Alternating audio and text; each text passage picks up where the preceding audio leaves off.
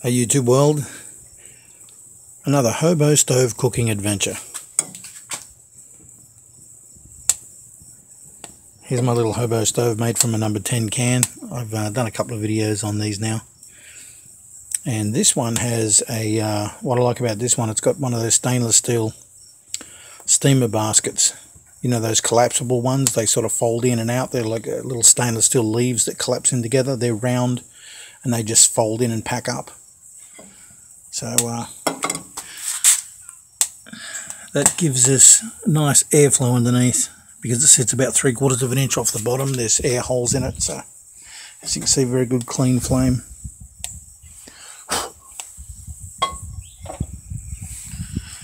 So I'm going to spoil myself today. I'm going to have a little sandwich.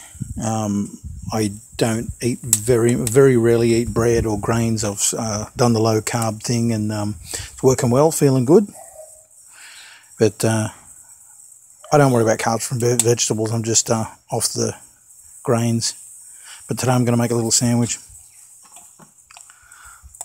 And I've got way too much flame here to cook. Way too much heat. A little bottom half of the hamburger bun with some butter on it. I'm just going to toast it up.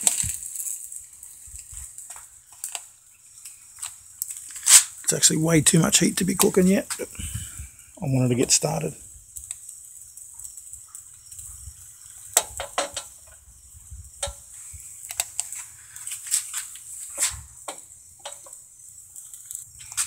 Okay, I got way too much heat there, but I'm going to cook anyway.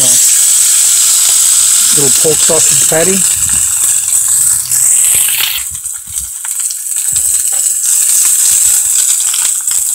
We've got a lot of heat there. You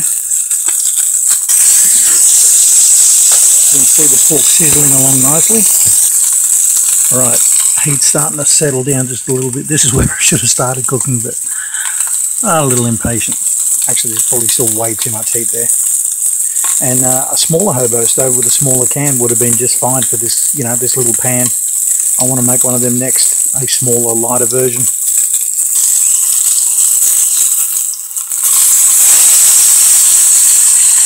You can see how hot that is. Slice of cheese, and that'll be ready in a minute. Pull the meat off. There's still plenty of heat in that pan, so yeah, you can see how well she works. Excellent. But I'm going to make a smaller one. I've got an idea for a smaller one to get the fuel raised off the bottom. I'm going to use one of those sink stoppers.